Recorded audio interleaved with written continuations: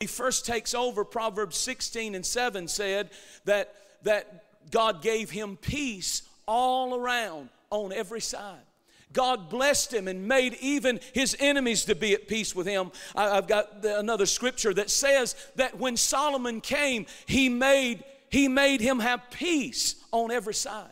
So how did he go from peace to such trouble and fear in the night that he had to have 60 bodyguards? What did he do that opened himself up to tormenting spirits? You see, the Bible said that there were 3 men that God raised up because of what Solomon did when he married Pharaoh's daughters.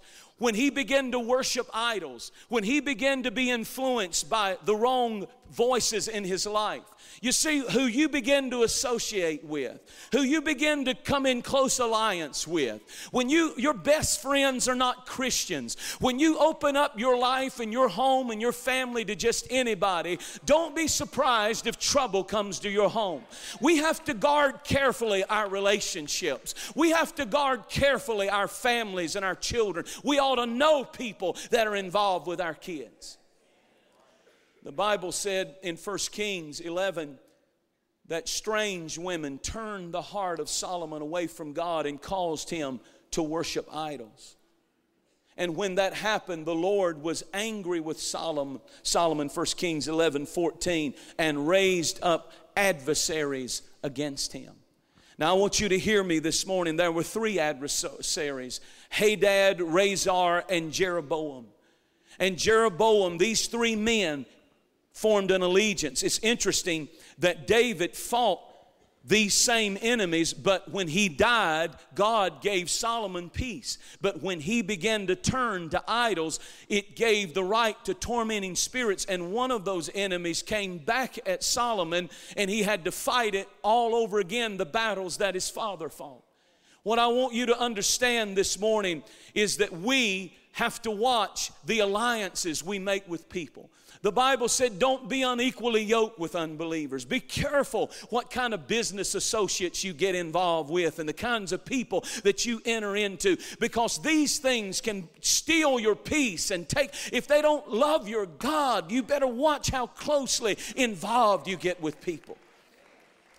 The Scripture lets us know that later in his life, he became vexed. He became tormented. There were familiar spirits that were familiar with his father David that then had inroads into his life. And it was because of the actions that he took. The same spirit came after him, vexing him, tormenting him, giving him all these oppressive thoughts that stole his sleep at night. Proverbs 17 said, an evil man, when he goes through rebellion, will be sent a cruel messenger. That cruel messenger is the devil. I'm wanting you to understand that there are things that we can do. In this case, he married women that did not believe in the Lord Jesus Christ or the God of Abraham, Isaac, and Jacob. When you begin to date, when you begin to marry, when you begin to get in serious relationship with people who do not have faith in God, you are opening up yourself to the torment of the enemy. The Bible tells us that later Saul comes on the scene. You remember King Saul and how that the Bible said tormenting spirits came in his life. What happened? At one time he prophesied. At one time he was filled with spirit. But something happened. You know what he did? He opened himself to tormenting spirits. How did he do it?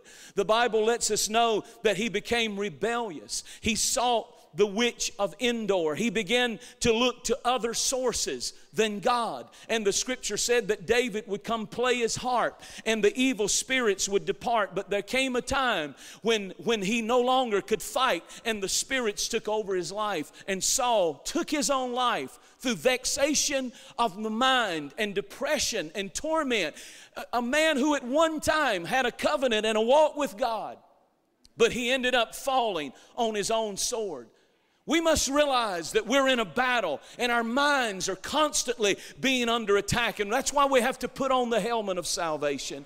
That's why we have to get into the Word of God. That's why we have to deal with our fears. You know, fear has torment, and if you allow it, it'll cause you to lose all peace in your life.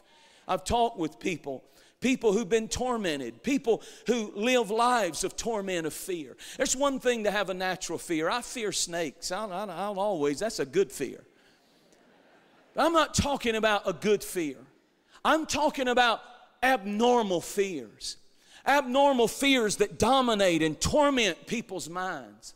And I just felt like today that the Lord told me to come into this place and proclaim to those who have been tormented with unnatural fears. God's will for you is not to be bound with that spirit of fear and torment, but God has peace and joy and all the help that you need to set you free from every fear. Give God a praise if you believe that. I want to tell you what I believe, and let me quickly move to what I want to say.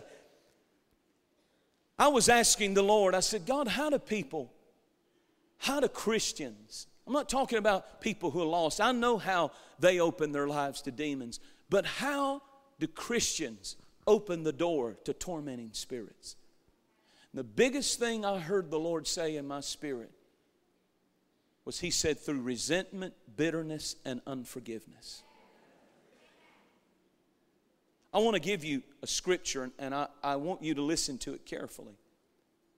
Matthew 18. There's a story that Jesus told. And it's very important to hear the wording of Christ.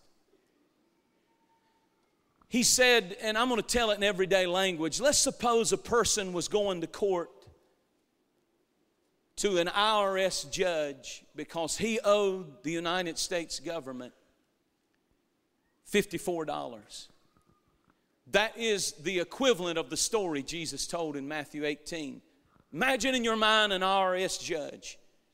And in comes this person who has been breaking the law. He owes the government $54, and the judge looks at him and the man says, please, Your Honor, please, I'll pay the debt. Just give me a break. I don't have the money, but I'll go get the money, and all I'm asking you for is mercy. And the judge says, you know what?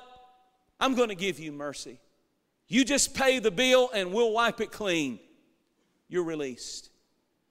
And Jesus tells this story. He says this man who had a $54 debt in our equivalent today walks outside and he sees a man, and in the wording and in the same dollar amount today, a man who owed him $20 million.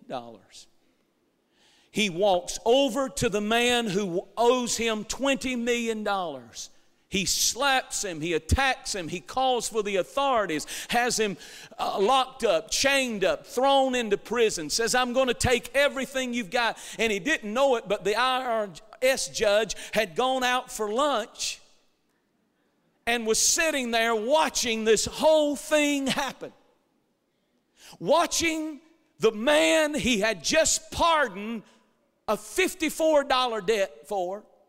I got it backwards. A $20 million debt for.